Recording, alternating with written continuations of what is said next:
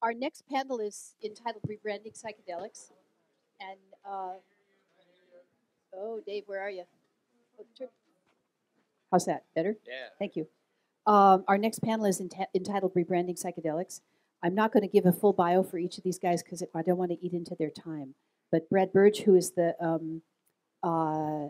moderator, says he believes in the importance of communication for sharing knowledge and building community, and is committed to helping people develop honest and responsible relationships with themselves, each other, and their pharmacological tools. What a nice segue to our last presentation. Michael Levine is the communication director of the Hefter Research Institute. Sasha Frost is the content manager for the Beckley Foundation. Bryce Montgomery serves as content manager at MAPS, a position that combines all of his passions, ranging from using the internet to reaching people worldwide to creating visually stimulating media projects. And Don Lattin is an award-winning journalist, the author of 6 books, and his new work, Changing Our Minds, Psychedelic Sacraments and the New Psychotherapy, was published this spring and is available downstairs in the marketplace. Welcome to you all.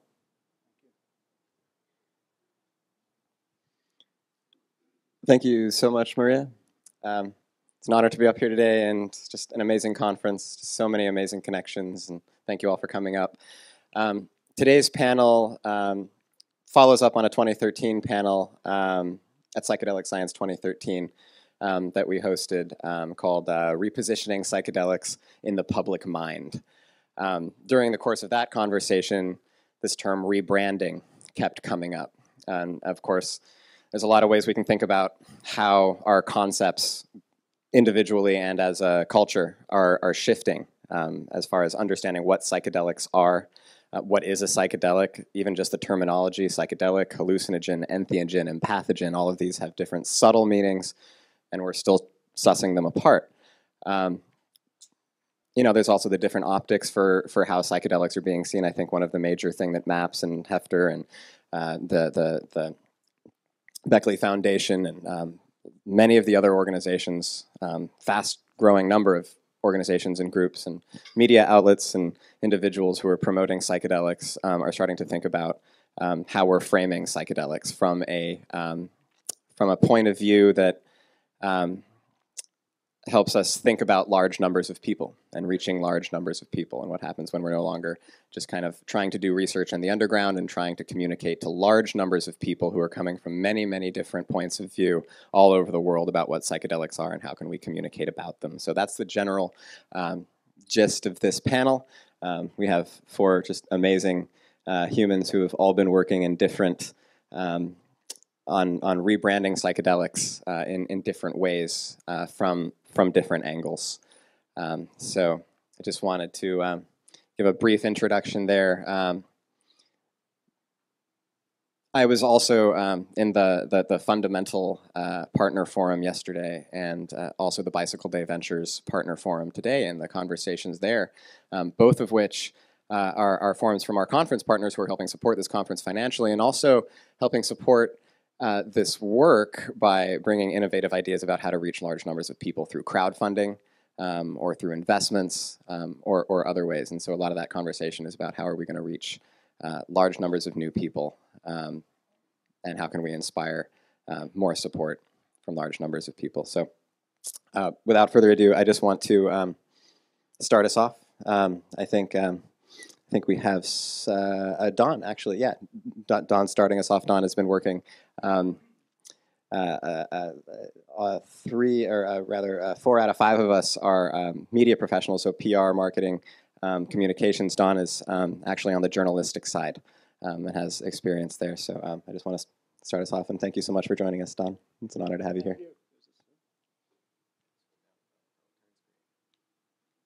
Can you hear me? Oh, yeah, okay.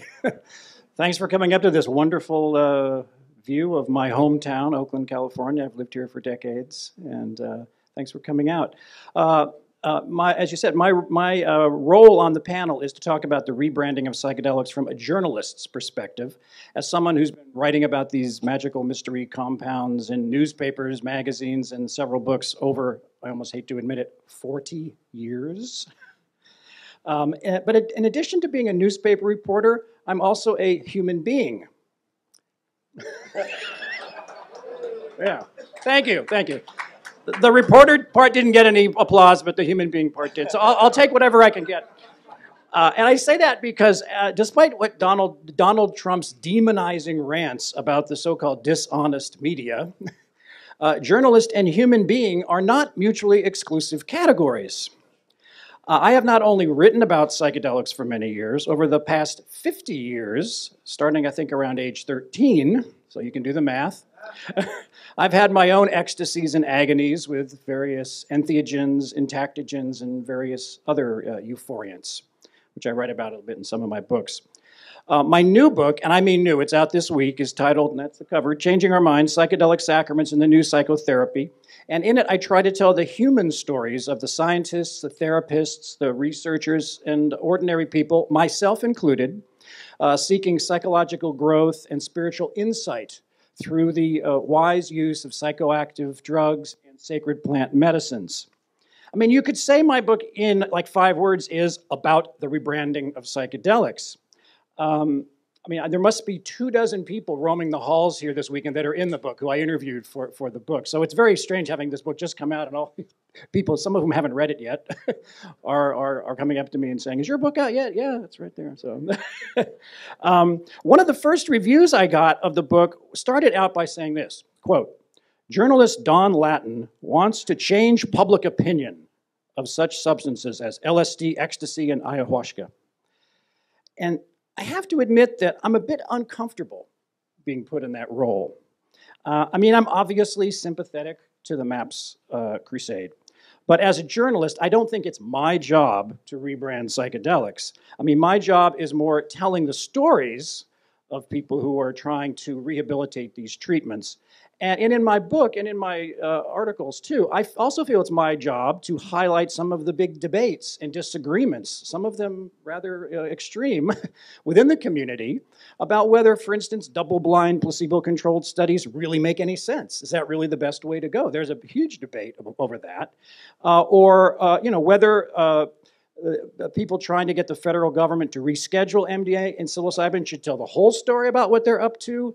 Should they be open about whether they're for outright legalization? Should they be open about talking about their own experiences? And this is, of course, an individual thing among researchers, but there's quite an interesting debate about that going on right now, as I'm sure many of you know. Let's just start first by talking about the word rebranding. It implies there's a problem, doesn't it, with the public's perception of these drugs. It also implies that psychedelics are just another consumer product to be bought and sold in the marketplace, along with, natural food, yoga mats, and personal growth workshops. Step into the marketplace hall where people are peddling various things, including me, of course, trying to sell my book. So as many of you know, the first wave of serious research into psychedelics began in the 1950s and continued into the mid-1970s. Now, there are lots of reasons for the 20-year gap in the search for beneficial medical uses of psychedelics. The easy answer to this is what went wrong? Well, it was Timothy Leary. No, it was Ken Kesey. No, it was Richard Nixon. It was Nancy Reagan. It was over-exuberant hippies. All this stuff prompted this backlash in the 1980s. Well, all that is true up to a point, but I think it's more complicated than that. You can also blame the United States Army and the CIA, for instance, which was up to its ears in nefarious psychedelic research throughout the 1950s and 1960s. And this weaponization of psychedelics involved inhumane, sometimes horribly inhumane human trials into all kinds of things, whether LSD could be sprayed on enemy troops as a kind of weapon of mass distraction. My favorite CIA plot was the setting up of a brothel just across the bay in San Francisco, where customers were dosed with LSD-laced swizzle sticks and filmed through two-way mirrors with the prostitutes. This really happened. This was funded by the federal government. And of course, these guys never knew they'd been dosed, so who knows what happened to them. I don't think there was much integration or follow-up in those studies. Okay, slide 2. What do I do? Okay. I said I've been writing about this for 40 years. Here's proof. This is 1977, front page of the Sunday Examiner and Chronicle. They were combined then. The horror of Army's LSD tests. That was my story. 1977, 40 years ago. I think I was 23 years old. This was, I think, my first big front page story of my career at the San Francisco Examiner. And so it really has been 40 years. I'd kind of forgotten about this story and then it was really hard to find it because it's before the databases, I found it. So this was back in the day when people actually read newspapers, for one thing, and believed what they read. And it's a story about how newly discovered U.S. intelligence agency reports from back in 1951 that the Soviets had purchased 50 million doses of LSD from Sandoz lab in Switzerland, which they had, kicked off this bizarre series of army tests, some of which I just mentioned, including the psychedelic torture of a young African-American soldier, who's the focus of this story, who was falsely accused of being a spy and interrogated as part of this test called Operation Third Chance, where the Army interrogated both enemy soldiers and their own soldiers, again, unknowingly. Psychedelic drugs and plants have been getting some better press in recent times. As many of you know, the two leading sponsors of this, MAPS and the Hefter Research Institute, have had a wave of very positive media coverage in recent months and years. Let's start with a couple examples.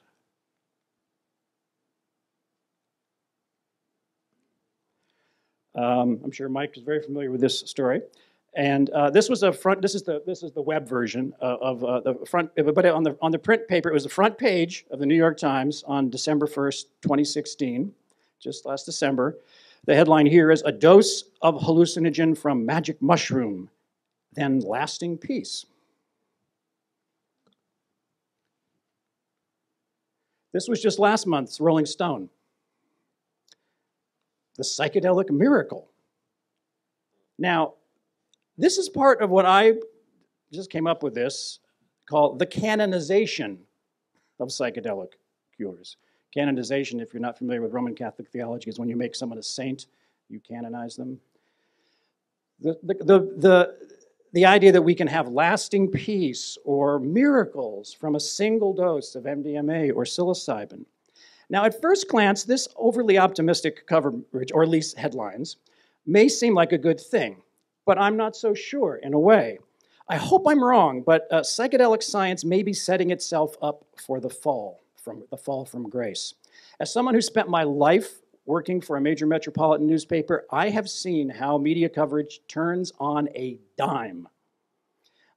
We love to build them up and knock them down. And I hope I'm wrong, but I just think there's going to be a shift. I hope I'm wrong, but I think there might be a shift in this coverage. I noticed this in the writing about ayahuasca, following the scandalous cover-up of the death of a young man at a shamanic center in Peru a few years back. There's been a lot more attention to the dark side of drug tourism in Peru since that story, which in my opinion is a very good thing. That was not fake news. That really happened. A guy died and they tried to cover it up and secretly bury his body and didn't tell his 18-year-old kid from Northern California, didn't tell his parents. It was a horrific thing. They didn't want bad press. No one's exactly sure why the guy died. The kid died, maybe he fell and broke his neck or something. But anyway, that's one of the reasons I decided to put that story in my book is I think it's a cautionary tale about what can happen when we're not careful in using these compounds. There are some researchers in the mainstream above-ground therapy movement have started issuing quiet warnings about this media honeymoon that may be coming to an end. They point out that all it takes is one death, like this thing in Peru, or a psychotic breakdown, some kind of a bad adverse reaction in a clinical trial, a sex scandal, and this work could be set back for years. And I address this in a chapter in my new book, Changing Our Minds, that I title Mindsets and Minefields. And here's a quote from veteran UCLA researcher Charlie Grobe about this, who's one of the more cautious and thoughtful guys out there, I think. Charlie says, quote, "Dissolving boundaries is wonderful in a healthy treatment setting, but not when utilized by power-hungry, self-centered individual without proper ethical standards." He said, "I don't think this is well recognized by the so-called psychedelic community. It's going to have to be addressed as this gets bigger and bigger and more socially acceptable." So, I mean, I guess the canonization of psychedelics is better than the demonization of these drugs, but this whole dance is something we really need to think about and we can talk about here. I just got a few more, okay with time, a few more minutes? Okay, so my new book has a history chapter where I look at how the criminalization, the whole process of criminalizing a demonized drug in the United States, and it follows a familiar pattern. And you can look at alcohol in the 1920s, marijuana in the 1930s, LSD in the 60s, STP in the 70s, MDMA in the 80s. It begins with rising use among a social group outside the mainstream, like Irish immigrants drinking in the 1920s, jazz musicians smoking pot in the 30s, hippies with dropping acid in the 60s, all-night ravers dosing themselves with MDMA in the 80s. There are scandalized media reports, then there's a government crackdown. It's a very familiar pattern. One of the most infamous examples was the 1936 release of the propaganda film Reefer Madness. How many of you have seen Reefer Madness? Yeah. That made it much easier for Congress to pass the Marijuana Tax Act the next year, which effectively criminalized pot in the United States. I actually saw that movie. I was an undergraduate at Berkeley in the 1970s at a little art house theater on Telegraph Avenue, stoned on acid. So I have a real memory of it seared into my consciousness. I don't recommend that set and setting for seeing that movie, by the way, but I'll never forget it. Harry Anslinger, who was the U.S. Commissioner of Narcotics in the 30s, the nation's first drug czar, was shamelessly honest about the racist inspiration for outlawing marijuana back in the Reefer Madness days. I was going to read his comment about pot and darkies and white women, but it's so disgusting, I don't even want to read it. But you can get the idea, right? 3 decades after Anslinger, during the Nixon administration, the war on some drugs was a thinly disguised crusade against the youth counterculture, anti-war protesters, and civil rights activists. I will read this quote from John Ehrlichman, one of Nixon's domestic policy advisors, who got honest later in life. He said about the real reason that they cracked down on pot in the Nixon years. Look, he said, we understood that we couldn't make it illegal to be young or poor or black in the United States, but we could criminalize their common pleasure. We understood that drugs were not the health problem we were making them out to be, but it was such a perfect issue, we just couldn't resist. Nixon's top domestic policy advisor, decades later. There you go. Of course, there's a happy medium between the canonization and demonization of psychedelics. And I think having an honest and open debate about that is about the promises and the pitfalls of this path towards healing and insight is what we need to be doing. So in closing, we talk about rebranding psychedelics, trying to rehabilitate that word. Well, this is a word some of you may know was first coined. The word psychedelic was first coined in the 1950s by the writer Aldous Huxley and the researcher Humphrey Osmond. These compounds had been called up to then various things, but the popular term then was psychomimetics, meaning they mimic psychosis. And Huxley didn't like that because he thought, well, they actually do more than that. You know, there's a positive side to psychedelics. So they were talking about how to come up with a new word, and they would write little poems to each other to try it out in various usage. And they came up with this. This is why we have the word psychedelic. The poem was, to fathom hell or soar angelic, take a pinch of psychedelic. So that's how we got the word that we're talking about rebranding today. It was the demonization and the canonization from the very beginning. Huxley wrote a book, Heaven and Hell, about these drugs. So anyway, thank you very much for your kind attention. A quick ad. My publisher is out by the elevators, and we'll be selling copies of the book if you want to get it on the way out. So, thank you. Thanks. Have you got the clicker? Thanks so much, Don. And now we have Sasha Frost, who's joining us from the Beckley Foundation, the other really major sponsor of a lot of the LSD and other research that's been happening. Thanks, Fantastic. Sasha. Thank you. Yeah, so the Beckley Foundation, we're based in Oxford in England. So I thought I'd talk a little bit about the media and political landscape in the UK, the challenges that we face, and the opportunities we see for rebranding psychedelics. So in the UK, at the moment, we have our European neighbours who are making quite progressive strides forward with drug policy reform, with cannabis in particular. And unfortunately, in the UK, we're standing still, if not going backwards, with some of our drug policies. So a recent poll of members of parliament said they came out, 58% said they were in favor of legalizing cannabis for medicinal use. But that's about as far as they will go. Not very many politicians are openly in favor of drug policy reform, and those that do, they tend to come out after they've left positions of power. And they say this is because it's a high-risk, low-return pursuit, practically political suicide, some of them are saying. But they also say what would make them change and what would make them be more active, and that's if their constituents are writing to them and telling them they want to see the change. So we see it as our role at the Beckley Foundation to inform that dialogue and furnish people with the arguments so that they can demand that change. And on the media side, we have a very polarized media landscape in the UK, which makes for quite salacious headlines quite a lot of the time. So the Daily Mail, one of the large news corporations, sort of dominates, takes a lion's share of the readership along with other newspapers like The Sun.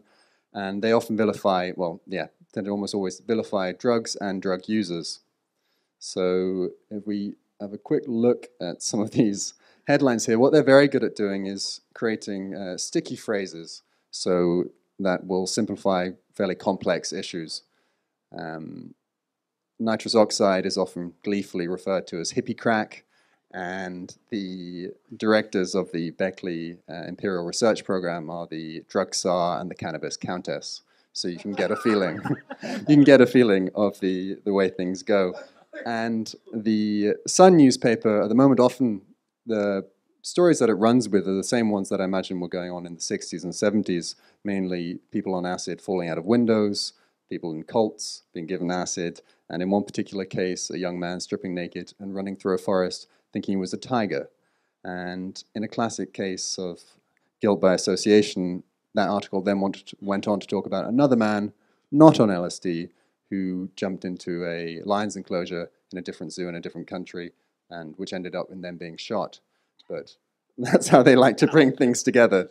Yeah.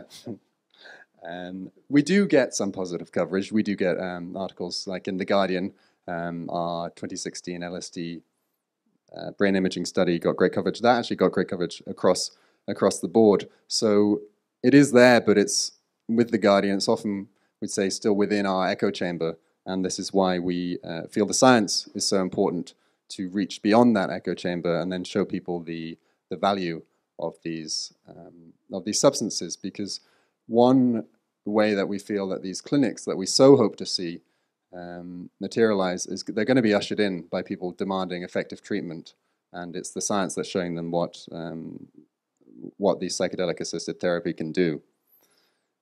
So then moving on a little bit to about how we talk about this, how we talk about, and we find a balance between the statistics on one side of the science and the drug policy and the human stories, which Don was talking about, which are so important. So we show the value of the research, but also the cost of prohibition. And so a quick look at the media coverage in a couple countries in the run-up to policy changes, mainly in cannabis, in Ireland and in Australia. Yes, here we go. In Ireland and Australia, it was precipitated by a focus on individual stories of tragedy or recovery or suffering. And so you had, in Ireland, you had a mother march 150 miles on the Irish Parliament to ask for change so her child could have access to CBD for epilepsy. And she did that twice. And I think the second time was live streamed, and there was a lot of coverage, and it did precipitate a change. And the same in Australia.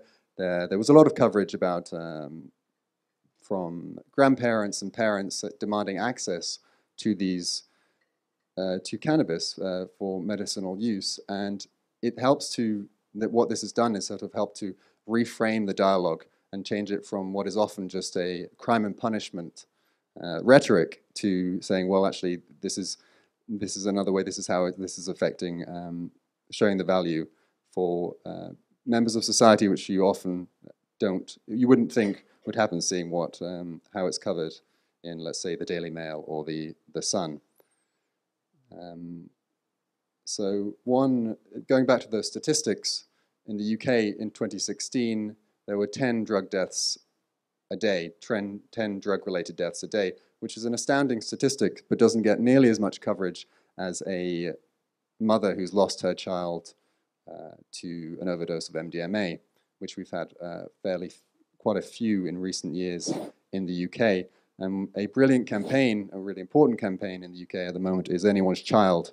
And what they're doing is helping to challenge the narrative spin about the harms of drugs and saying, well, actually, it's not the drugs themselves, but it's the drug laws around them which can be avoided, where we can avoid these deaths. So they're doing a brilliant job in doing this. And it's not only that you have a mother talking about the loss of her child, which is so impactful and so powerful. It's also because it cuts through people's preconceptions, because they don't see a hidden agenda there, which, coming from a psychedelic research foundation, people think they see an inbuilt bias there, that we've got an interest in psychedelics being legalized. But these mothers who have lost everything can really help to change the dialogue and help to destigmatize these drugs. So we think it's really important, and we try to give a platform to these stories and these voices that need to be heard. And just changing tack slightly, I want to go on to mention something really quickly about titles. Titles. So, back when newspapers were sort of vendors would holler out the titles on the Evening Standard for people to buy the papers, they would be sensational, but then people would buy the papers and they'd read them. Whereas now we're coming up against an issue where online you have so many titles, so many articles popping up and passing through. Sometimes people might not be reading all of them. And my colleague Ben, our communications officer who works at IFL, who writes for IFL Science, they noticed this trend and they thought, well, let's put it to the test. So they put this article out, which, if you click through and read it, it's all about how people aren't reading to the end of articles or reading them at all. But this didn't stop a very heated debate going on Facebook, where they get a lot of the conversation going on about extraterrestrial herb and how NASA has really lost the plot. So, in a way, I mean, it's humorous, but it's something to consider. If people are just only seeing the titles and not everybody is going to take that step further, then this is something important to think about. How that one line, how you're battling with the idea of clickbait and making people want to read further, and if they're not, then what is this doing to inform the dialogue? So I suppose what we're really trying to do is we're just trying to reach as many people as possible and make this research and the policy work, make it relevant to them. And how we're going to do this is by involving as many people as possible, because the psychedelic renaissance, the benefits are going to be different to different people, and that's really important to acknowledge.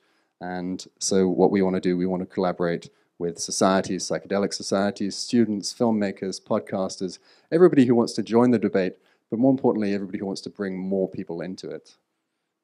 That's it. Thank you.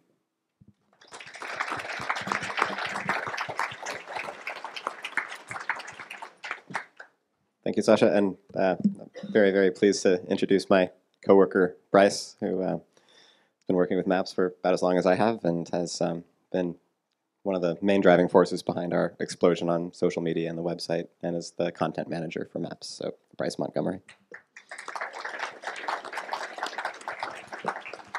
Thank you, Brad. Hello. I am so honored to be here, and I'd like to tell you a little bit about my personal experience rebranding psychedelics with MAPS. I started at MAPS as a social media intern in 2011, and since then I've gone on to be a full-time staff member, and I manage a couple of amazing people, Amy Mastrini and Kara LaChance. And I think that our team, led by Brad and includes a few other members, is very consistent, which makes me very proud to be part of this. And our platform where we share is the internet, largely. We used to be a one-page newsletter sent by Rick Doblin just through the mail, and through the use of technology, we're able to reach so many more people now, and I'll tell you a little bit about that. This is kind of a visionary perspective on the way we share on social media. We are on every social media network except for Snapchat. And part of the reason why we approach all social networks, including Pinterest or Tumblr or other places where you would not expect to find psychedelic education, is because they're audiences that, you know, need to know about the risks and benefits. And rather than just pandering to our crowd that we know will come to a conference like this, we want to reach new people. And we've done that very well so far. And I'm proud to say we have over 200,000 followers on Facebook. Does anyone here follow us MAPS on Facebook? Thank you. Does anyone here follow the Hefter Research Institute on Facebook? And does anyone follow the Beckley Foundation on Facebook or any other network? For anyone that did not raise their hand, please join us and see how we are rebranding psychedelics. I'd like to highlight our use of Instagram, which has grown exponentially since we launched not too long ago, and we just recently started experimenting with Instagram stories. Amy Mastrini's running around the conference doing so, and a lot of the things we're doing is shining light to this work. And part of the challenge is word choice and thinking how we can make things as accessible as possible. How can we write posts that will be understood and enticing for the general public beyond our normal audience? So we try to use words like therapeutic, medical, and try to avoid sensationalism. If you follow us on social media, you may know that we are very active. We are posting quite constantly all the time, though we put lots of care and attention into our work.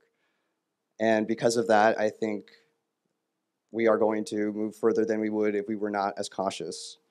As Don alluded to, there's sometimes a little bit too much overzealousness, which can take away from this work. So I'm very proud of the kind of style we've crafted between Brad, Kara, and I, and Rick. And we're excited to continue to adapt and see how we can explore these other avenues. I'd like to highlight one very important topic that's very dear to me, and that is choice of words. For example, if you've heard of MDMA, you may know that MAPS is doing MDMA-assisted psychotherapy research as a treatment for PTSD. You may have seen headlines that say Molly is given to soldiers for PTSD treatment. Headlines like this do a major disservice to our work, and continuing to use these words when referring to a pure, known compound is something I think we should all avoid. If you are referring to Molly in reference to MDMA research, I invite you to consider using the scientific phrasing.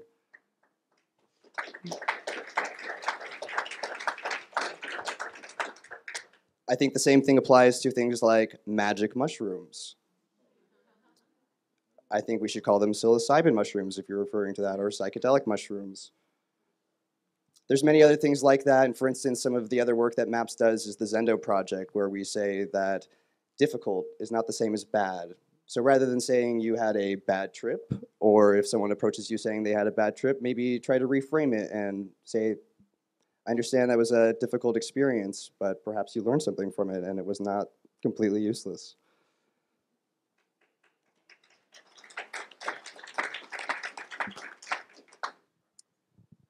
Part of my work at MAPS is producing crowdfunding campaign content. Starting with a Zendo project crowdfunding video in 2013, we've produced at least like 5 solid crowdfunding campaigns that have videos and marketing plans and much more. one of the ways we improved was adding branding. Going from a crowdfunding campaign title like Healing Trauma in Veterans with MDMA-assisted psychotherapy versus legalizing psychedelic therapy. That shift, that making it shorter, more accessible, straight to the point, made that campaign so much more far-reaching than any other of our campaigns. And the Legalizing Psychedelic Therapy campaign had over 1,400 unique donors, which is by far the most amount of donors we've ever received from a single campaign. And a lot of that had to do with a video of which featured Amber Lyon, a former CNN journalist, using her credibility and established celebrity. We were able to ride that momentum as an introduction to participant interviews, where the people who have actually received MDMA-assisted psychotherapy in a legal context are sharing their experience. And I think that's one of the strongest ways that we can continue to rebrand psychedelics, is to listen to the people who are actually legally receiving psychedelics right now in a scientific context. And some of them are here this weekend, and I invite you to go check out the participant panels. There's an MDMA participant panel and a psilocybin participant panel. And hearing how they speak about it, the people who are objectively the authority on what it's like to receive MDMA in a legal context, they're doing a great job. And I'm so proud of all the participants who have come forward to share their experience, because that is the most compelling data that you could possibly receive. I'll close with this photo of Nigel McCurry and Rachel Hope that I took at dinner with them on Thursday. I'm very proud to be friends with some of the study participants through my interviews and learning about their experiences. And one of the main driving forces in my work to make psychedelic experiences more safely accessible for the public is due to meeting Rachel Hope at Burning Man. And she came up to me and said, "Hey, I was a study participant number 7, and it's nice to meet you." And since then, I've visited her and filmed an interview with her, and it's just one of the many participants I've gotten to meet, and that's what makes it real for me. I've met these people. They are not numbers on a piece of paper. They are not a participant number. They are real people who have had trauma for most of their lives, and now they don't. And I can confirm it's real. So I'm going to keep going with it. Thank you very much.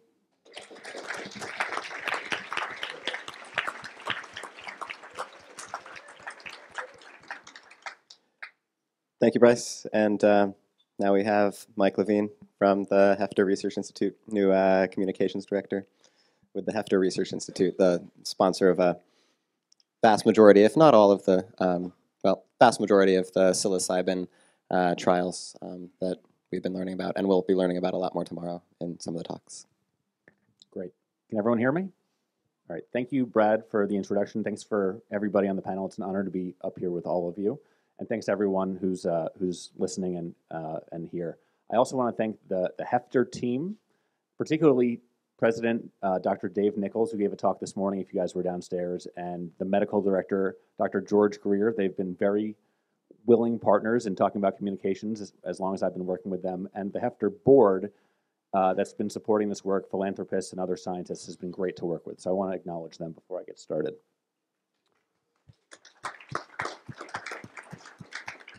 So I'd like to start the talk by flashing back a little bit to the studies that were, the random control trials that were published in December of last year from NYU and Johns Hopkins. Don highlighted some of the very positive coverage in his part of the talk.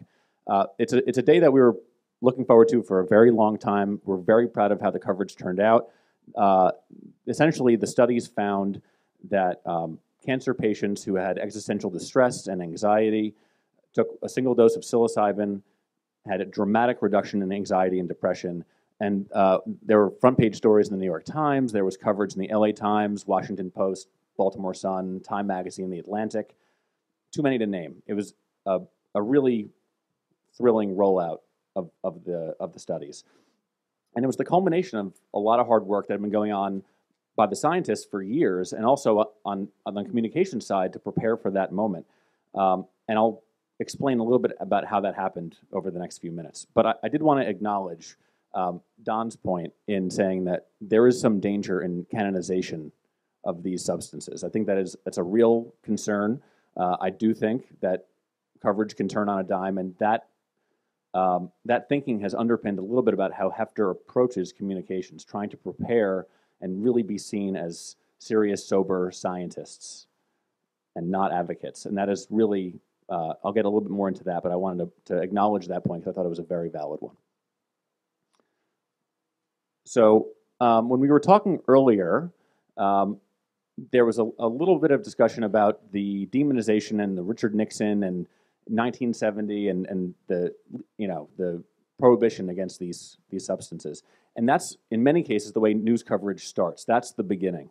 But I actually think there's an important moment before that, and not just the Army and inhumane LSD experiments, but legitimate science that was happening in the 50s and 60s with dozens of trials, thousands of participants, real encouraging findings to treat alcoholism and other conditions that were happening with LSD and psilocybin way back when. So that was happening before the prohibition happened. And often you'll see coverage start with that and then jump immediately to the psychedelic renaissance, as the term's been used, over the last few years. But again, that skips over some important context, some important things that happened in the intervening years. We know that MAPS got started, and we know that the Beckley Foundation got started in the 90s, and Hefter was started in 1993, which is a while back, and has been conducting research since then. So it's not just, the papers that were published on December 1st. This has been going on for a long time.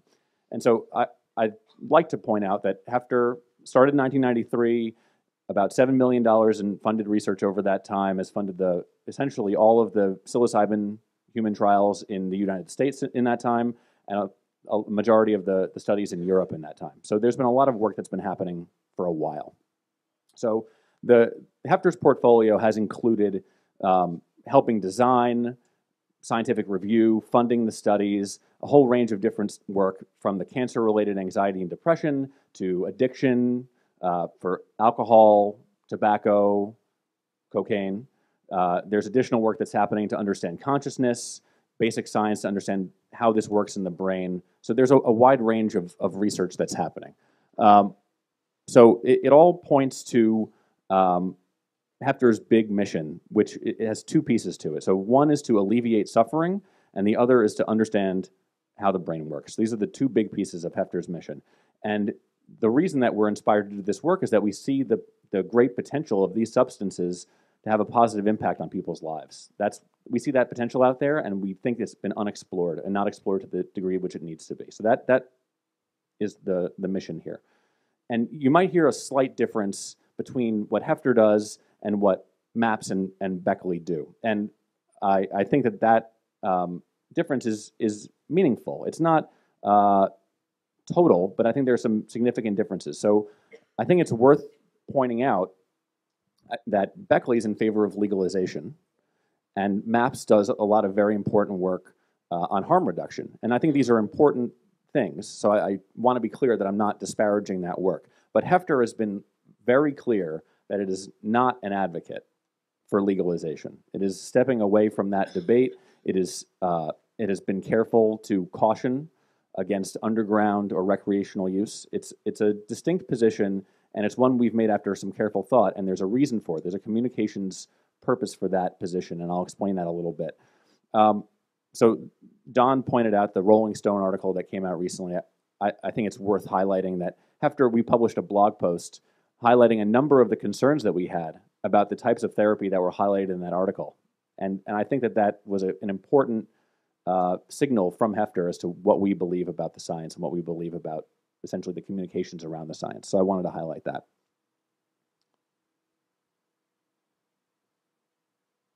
So in preparing for this panel, I went back and watched the 2013 discussion about positioning psychedelics. I thought it was fascinating. And one of the moments that really stuck out to me, as I was not yet working for Hefter at that point, was that there was a journalist who was on that panel, and she shared a story about when she was writing an article about ayahuasca, and she was going to include a quote from Hefter in that article, and she sent it to her editor, and the editor said, "Who is that? You need to get a real source." And that was the perception of Hefter at that moment in time, and this is 4 years ago. So it wasn't a given that the positive coverage that we saw in December, which quoted Dr. Greer by name and mentioned Hefter in many cases, that was not a given. And so that's why we put so much work into preparing for that moment. And you might think, well, what's the problem with anonymity? We're not trying to be famous here, right? We're not trying to sell anything. So why do you need to be known? And that's a fair question. But there's a reason for that. There's a reason why we care about that. And the answer is funding, right? So the government hasn't funded this work, and pharmaceutical companies aren't going to see a way to profit if there's nothing that they can patent and it's only a single-use medicine. So funding has all come from private sources. And if people don't know that you exist, it's going to be hard for them to fund the work. And so funding has been a bottleneck that has limited the amount of research and the speed of research on psilocybin for years. And if we are passionate about helping people, we need them to know that this is happening. So that was why I was brought on in preparation for the NYU and Johns Hopkins papers that were published, to make sure that we made the most of that moment, that people became aware of Hefter, became aware of the research, became aware of the moment that had been reached with phase 2 complete. We're looking forward to FDA approval here, and we need people to be aware that we're getting on that path. So a little bit of background about me. Sorry, I'm not keeping, my slides are not keeping up with my talking here, so I apologize. So a little bit about me. I was a journalist for many years. I was also a human being during that time. But I was a journalist for many years, and I focused on explanatory reporting. I took complex issues, reams of data, and tried to boil them down into comprehensible information that readers could make sense of. That was what I specialized in. And that type of thinking has driven the communications work we've done at Hefter. We're trying to take a very complex issue and make it so that it's understood not just by people who in this room who are advocates for and deeply interested in psychedelic science, but other audiences who may not be predisposed to be in favor of this, but we think are key audiences for us to reach. So that includes FDA regulators, that includes mainstream media, it includes potential donors who are going to support this work, and it includes potential allies who we think are going to be important as the FDA is considering whether eventually to approve this. We think that's people like oncologists and psychiatrists, people who don't work with psychedelics. We think it's patient advocates. We think it's family members. We think these are key audiences that we need to make sure understand what's going on. So that's when we're writing a blog post about the dangers of underground therapy or cautioning against recreational use, we're thinking about some of those audiences when we do that. That's why we do those things. So among the communications work that we've done, we've ramped up Hefter's social media work dramatically on Twitter and Facebook. We've written some blog posts like the one that I've described.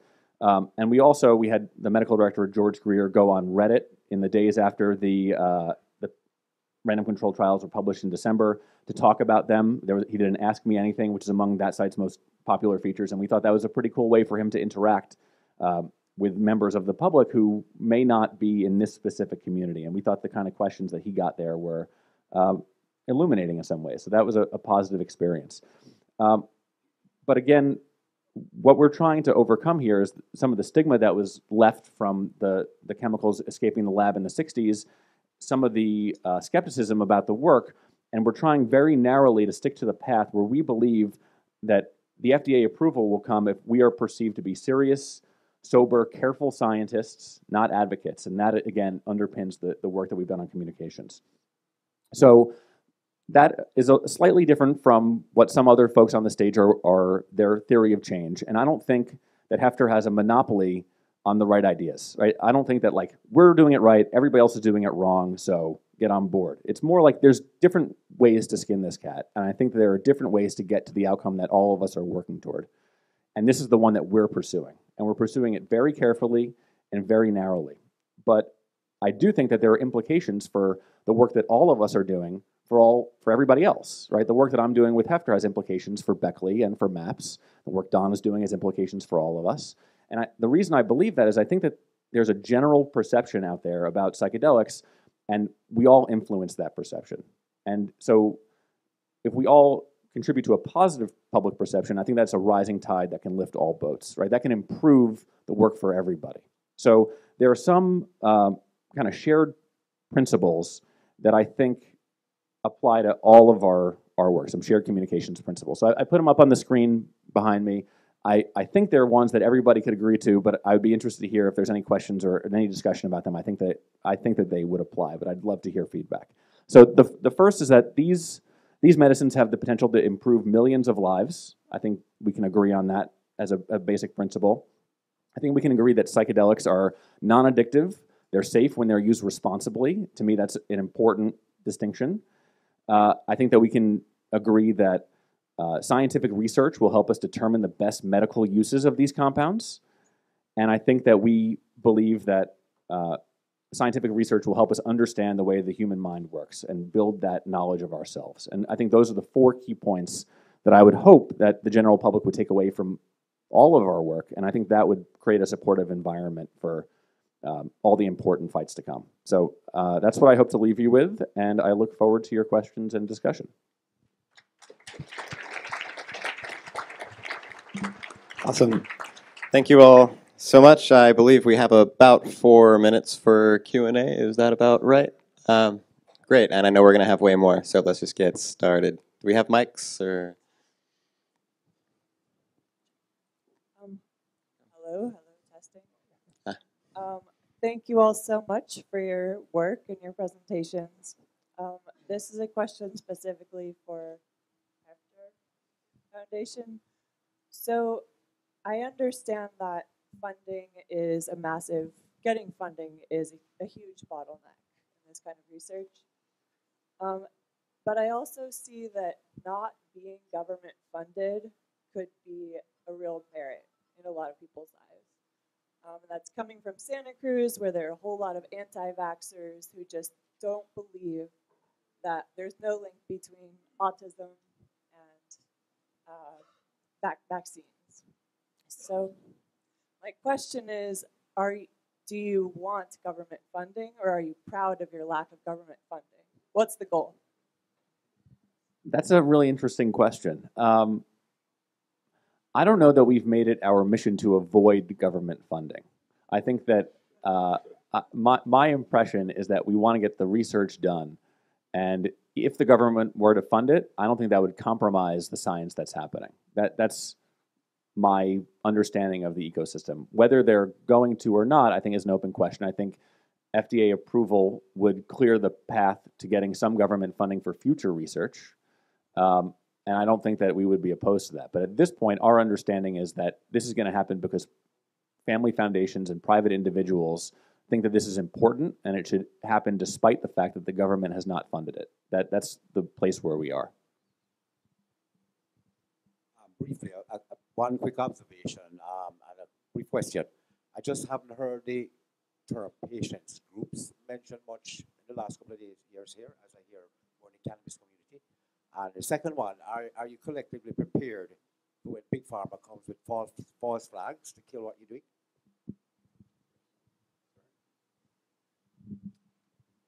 Regarding the use of patient,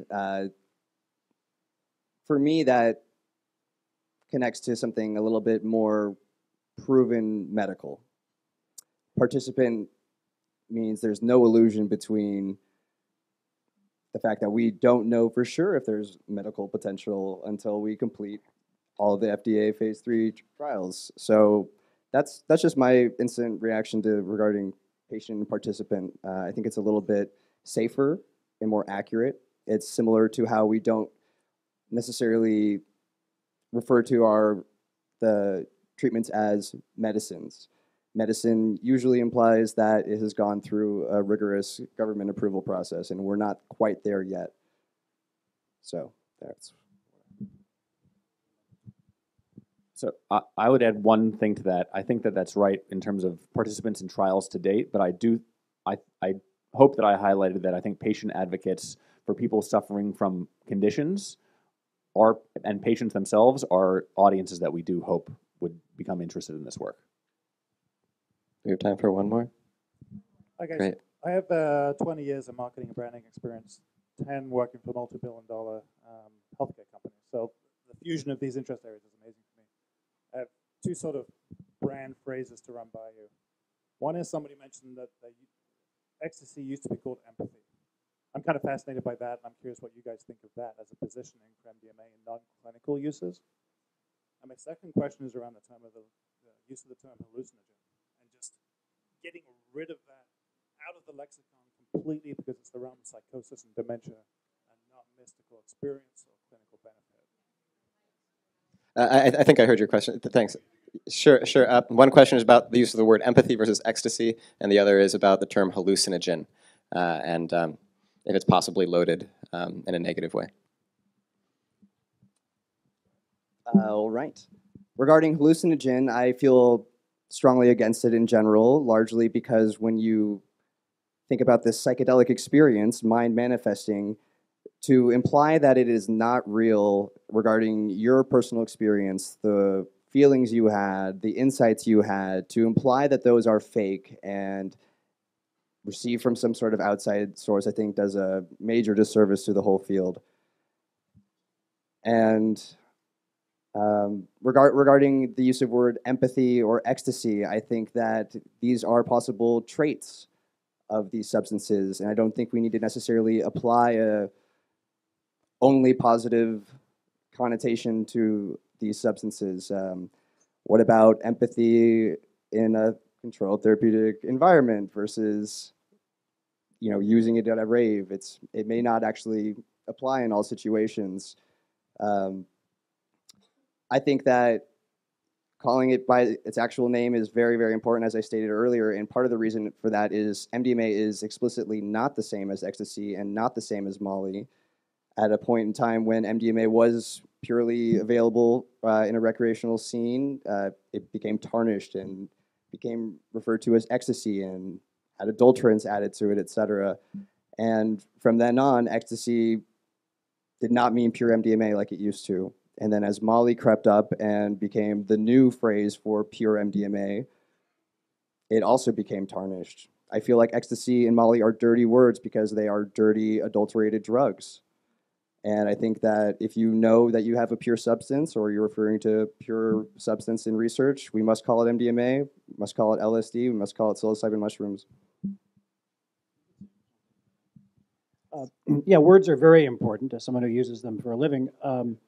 And some people think psychedelic is not a good word. I mean, Ralph Metzner doesn't like that word. He said you should use entheogen or intactogen. I use the word psychedelic because it really just means mind manifesting. And, there are categories that people have, like MDMA is not considered a, quote, classic hallucinogen in the category that is used. And it is a very different kind of a substance. But I think psychedelic is a word, I don't want to give it up. And, MAPS uses it very broadly. You work with marijuana, you work with MDMA, you call it psychedelic under that umbrella, and I think that's fine. And no, the hallucinogen is a loaded word, and it's not most people don't hallucinate. They close their eyes, maybe they see something, but they don't open their eyes and see things that aren't there. And but unfortunately, there are like official categories of substances, and that's the word that the classic hallucinogen is often the word that people use. And it is important to differentiate the differences between the effects that these drugs have. So it's a tricky thing. Right. Thank you so much. I believe we are all out of time, but I am sure we are all really happy to continue having these conversations. We're all kind of obsessed with this topic, so it'll be fine. And by the way, I'll be giving a talk at 1 o'clock on the stage about my book. If you want to come and talk to me some more down there. We are going to take about a 2-minute break to switch to our next speaker, but I can't resist the opportunity to use the microphone to say that Goodman and Gilman's Pharmacologic Basis of Therapeutics, the canonical book on pharmacology in the United States, uses the word psychedelic to describe these drugs.